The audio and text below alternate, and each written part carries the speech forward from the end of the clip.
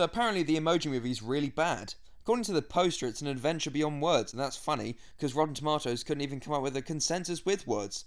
Just the emoji saying stay away from this godforsaken movie. You know how rare it is to get a 0% from Rotten Tomatoes? There literally has not been one fresh review. Look, fresh, none, rotten, 22. It's just 22 pieces of rotten vomit because they couldn't get a fresh tomato. Also, the Metascore is 9.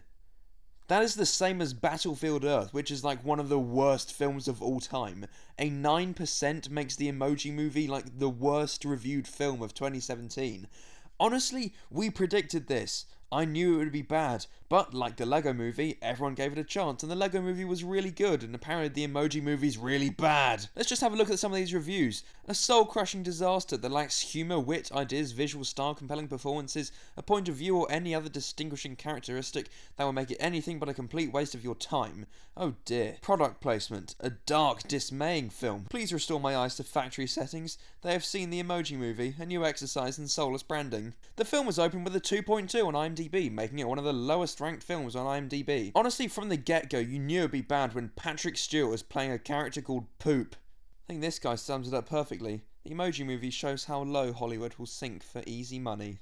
You can say that one again, Jordan. When I first heard that they were making an Emoji Movie, I knew that it would be the kind of cinematic excrement that I had to avoid. Although looking at this 0% and all these godforsaken reviews, it just makes me want to watch it. And one last note, Metacritic absolutely roasted the Emoji Movie by saying, pictured above, the emoji that best symbolises the quality of this weekend's new animated feature.